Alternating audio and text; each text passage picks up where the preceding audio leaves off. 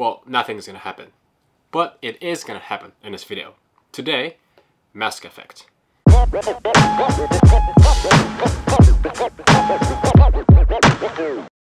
How's it going, people? Welcome back to another video and thank you for tuning in again. So video editing is sometimes overwhelming. When I touched Premiere Pro for the first time, that was a lot. I didn't know where to click, and even though I had something that I didn't know and I wanted to search, but I didn't know how to search. But now I know something. Maybe you guys know something too, so I can make video like this. And if you know something about video editing, also you guys can comment below too for when beginners visit this video. So today, mask effect.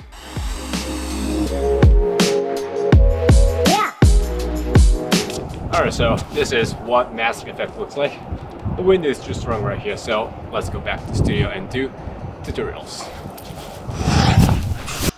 Alright, welcome back. So let's jump to Premiere Pro. So first thing first, you need to shoot exact footage for this mask effect. So in this case, left to right, and this pillar is going to mask all of this. So this right side is going to be, masked out. Okay, turn down the screen size to around 50%. It's much easier to do, and you need to find where the mask starts. In this case, this small space right here. So this is when the mask starts.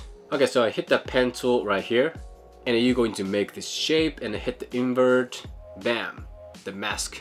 And what you're gonna do next is line this shape up with this, the small space, this line very nicely. But you don't have to be crazy about this. Well, I'm lazy about that. Okay, so line up nicely. Maybe you should add some mask feather to kill edge.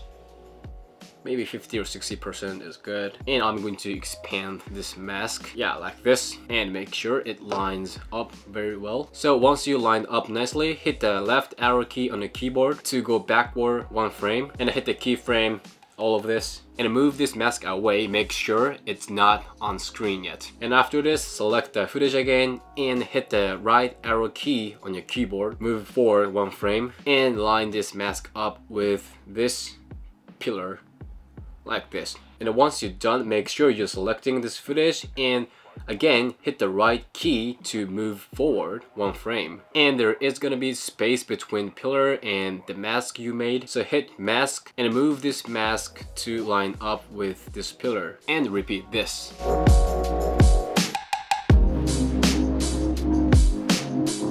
And make sure that also you mask those edges, and move this mask left and line up nicely. And you're going to do same thing until you mask all of it. Okay, so pretty much done. Last one.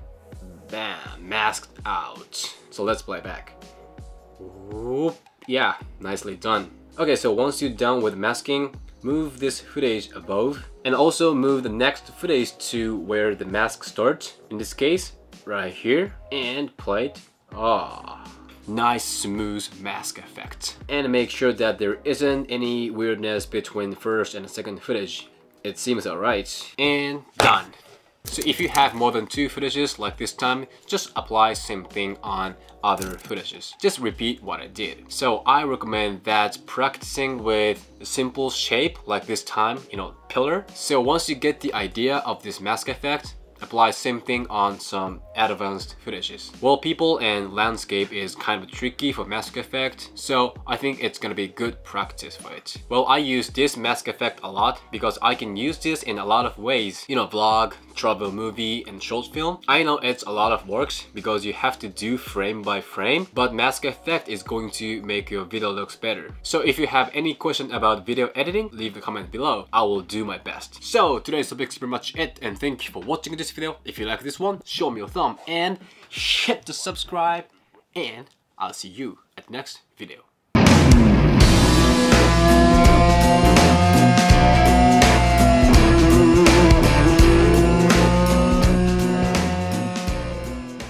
So once you masked out, it is shaking. This building is shaking. Earthquake. No, it's seriously. Earthquake while I'm shooting. Ah.